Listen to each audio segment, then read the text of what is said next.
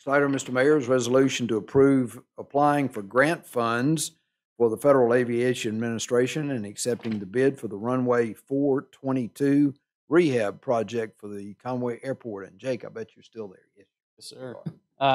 So we are doing next 5-year plans. There's a lot of maintenance and some growing at our airport.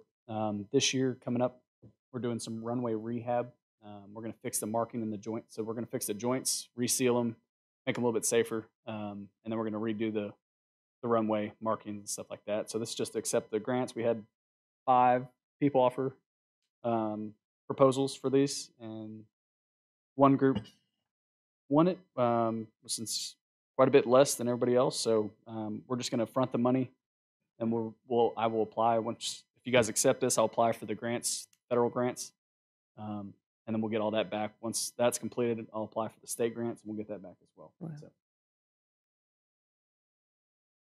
Move for adoption of the resolution. Second. We have a motion and a second to approve this resolution to approve applying for grants from the Federal Aviation Administration for Runway 422. Any other comments or questions? Ms. Hurd. Aye. Passes 8-0.